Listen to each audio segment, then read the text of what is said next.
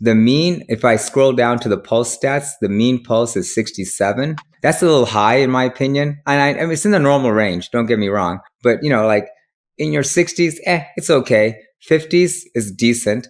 40s is, my gosh, you're in great shape. And assuming there's nothing else going on. And 30s is like you're an Olympian shape. So your mean Wow. pulse of 67 is just a little bit higher, right? I don't know. Do you work out, Ron?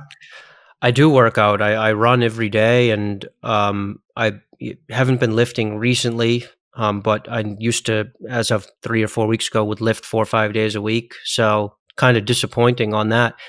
So does this just mean that I have 67 beats per minute? So I'm bumping at a higher rate?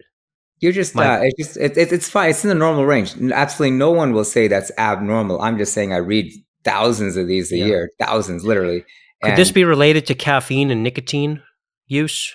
it could be. I think the main thing is for every there's a recent study showing that for every 1 beat increase in your mean heart rate at night, there's like a 3% increase in stress during the day. So I think, it's one of those parameters you want to look at is heart rate and heart rate variability. If you look over to the right, your minimum pulse or pull rate is 48 and your maximum is 106. When you're awake, the range of your pulse is 60 to 100, minimum 60, maximum 100. You don't want to be over 100 when you're awake, and you don't want to be below 60, roughly. And then during sleep, it's 40 to 90. Okay. So it makes sense that someone with sleep disordered breathing will be a little bit elevated. Okay.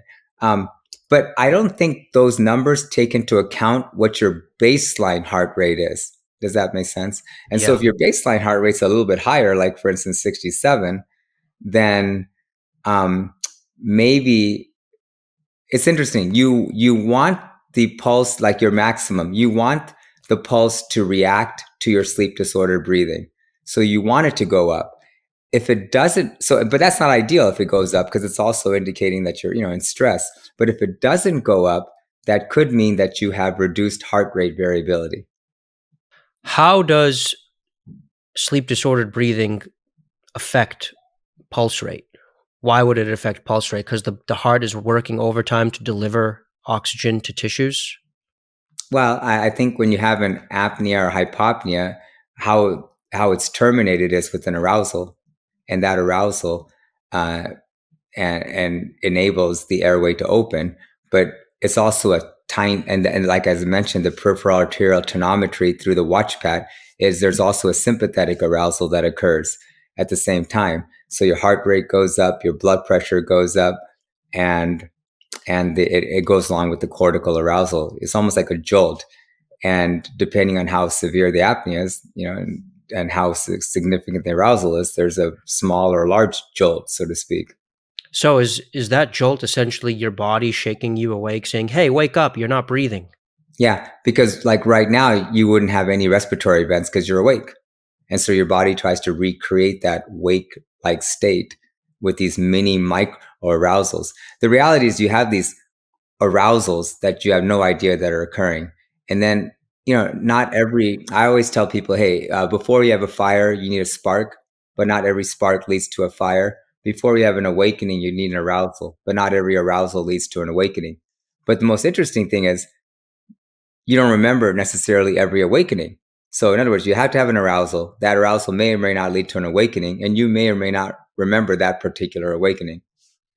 And then furthermore, these awakenings disrupt sleep, to put it simply. They prevent you from entering certain stages of sleep for the appropriate amounts of time, and that's just unhealthy because we need to have sleep in a certain, arrangement and for a certain amount of time in order for our brain to be normal. Is that the idea?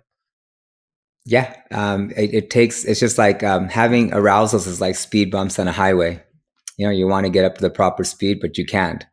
And so it may knock you out of deep sleep. It may knock you out of REM sleep, deep by meaning slow wave sleep, but it also may prevent you from getting into those stages.